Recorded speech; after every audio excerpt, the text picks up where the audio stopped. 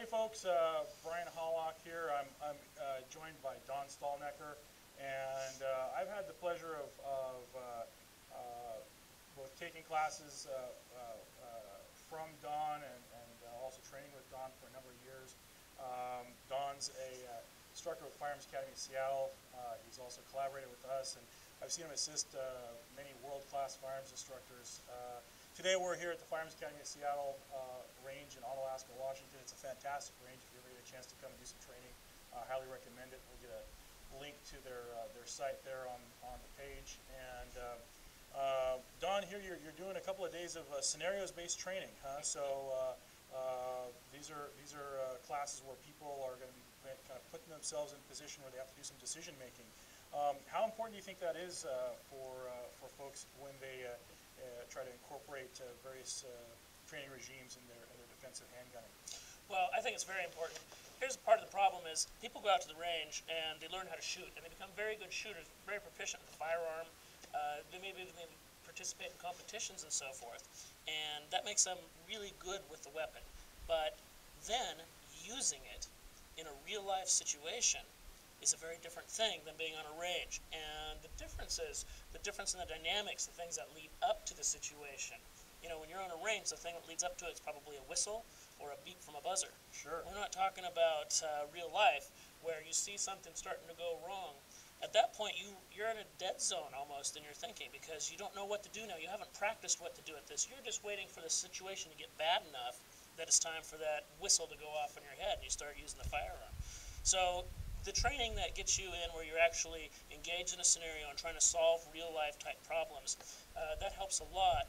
Just one, getting your mindset in the right place so that when it does happen, you're not just emotionally stumped, not just standing there in a fog waiting for everything to happen around you. And you'll know exactly when you need to use your firearm or what your other options are besides using a firearm. Well, now, I'm glad you brought up real-life training. Now, I know you're a lifelong martial artist, and you've actually incorporated that into how you approach your concealed carry lifestyle. Can you tell me a little bit about your martial arts background? Yeah, I'm a black belt in Don Shahlnecker style jiu-jitsu.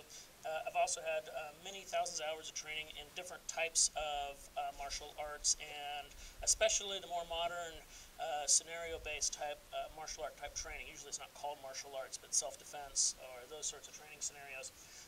And a lot of it is incorporated, you know, the concept of using scenarios is also incorporated in that because it's the same sort of situation. Sort of the classic martial arts brings you in and you're set up just facing your partner, and then you're told to perform a move. Your partner gives you the setup, you perform the move, and that's it. It's almost like going to the range and shooting at a paper target. You know, there's no real dynamic entry in the scenario that puts you into why am I even here? Why am I even if it's a grab, for example, why am I being grabbed like that? What could I have done leading up to that situation to prepare myself? So that training that has the whole scenario built in around it, even when you're doing physical work or whether you're doing firearms work or whatever, really helps get you in the right mindset for what you're about to do and why you need to do it. Well, now, you know, I'm just kind of anticipating questions here.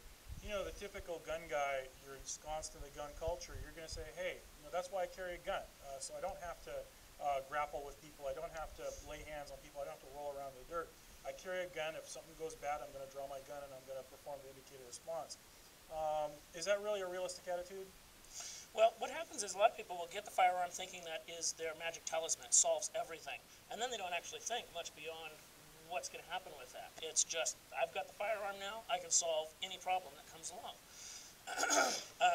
It's sort of like installing a sprinkler system in your house. Okay, if your house is going to burn to the ground, you got a sprinkler system, and you can put that house fire out, right? But that's a lot of money and a lot of effort to get that sprinkler system in there. And do you want that sprinkler system going off when you got just a little grease fire going on your stove? Because that's going to ruin your whole house, right? So you also have to have a fire extinguisher in the closet so that you can put out little fires like that. A lot of people don't, you know, like because they don't practice with the training scenarios and the different set of situations, they don't realize that there's a lot of situations that are solved without using the firearm that are not deadly force situations. What are you going to do when you come up, for example, you're in the grocery store and a 12-year-old kid who's emotionally disturbed suddenly freaks out and starts going violent? Okay, this is not somebody you want to shoot. You don't want to shoot a 12-year-old kid. This is somebody, I don't care, an adult can easily take on a 12-year-old kid if they know what the heck they're doing. But if your only resource is that firearm, you're just going to stand there and watch this emotionally kid go freak out all over the place. So that's the main thing, is you got to understand not every scenario, not every situation requires deadly force is properly solved by a firearm. In fact, I'd say, for the most part, when we go through life, a lot fewer situations are actually of that level of force than we'll encounter with a much lower level of force.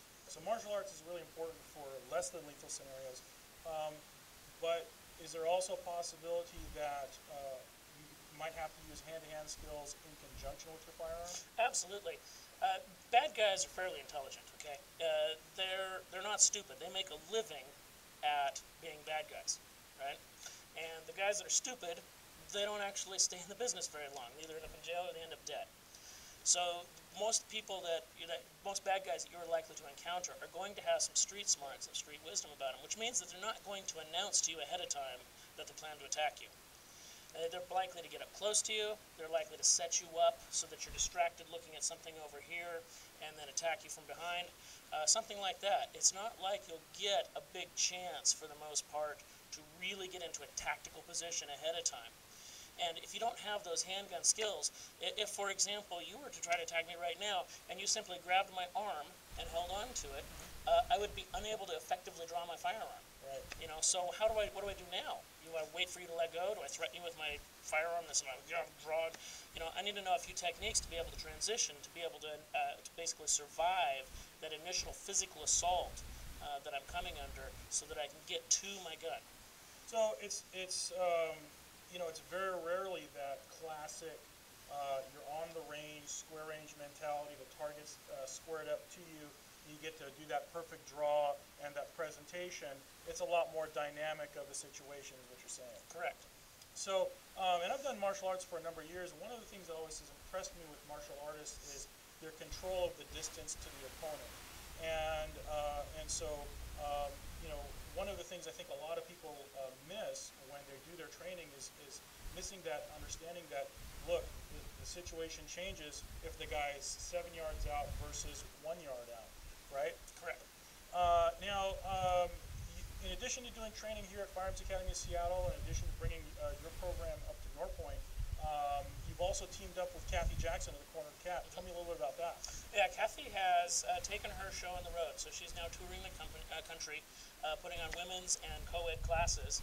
And she's talking about, she sees the need for exactly what I was talking about here, being able to handle that initial attack situation, especially for the women who are likely to be attacked by somebody that's bigger and stronger than them, so they're going to need to get to their firearm.